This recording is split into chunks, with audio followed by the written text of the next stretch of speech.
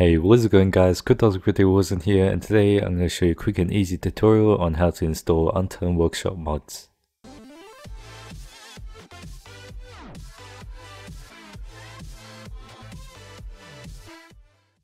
So we're going to use two examples here, and these are both unturned items, and we also have a vehicle.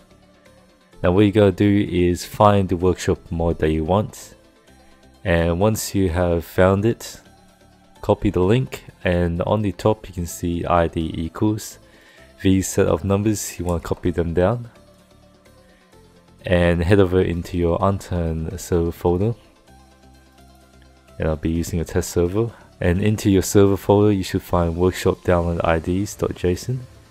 Edit it with Notepad++, and in between these two brackets just press enter again, and paste the ID in.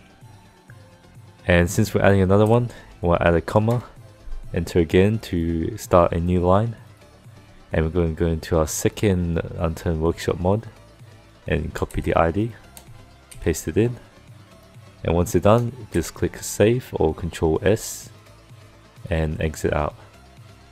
Now that you're done, you just want to start your server. Now that the server started, you should see at the very end workshop install folder, download to workshop items, and currently it's down the first workshop item.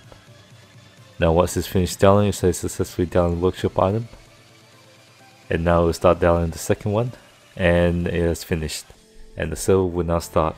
Now since the Unturned workshop item has just been downloaded, you also need to restart the server to actually load up the workshop mods. So we're going to shut down our server and restart it. Now every time you restart the Unturned server, it will always download the latest workshop mod that is available. Now we're going to hop onto our server and test it out. Now when you're about to join, you should be able to see the workshop mods right here. Now that we're on the server, I'm going to do a quick spawn test of one of the vehicle mods. And as you can see, I've spawned the vehicle.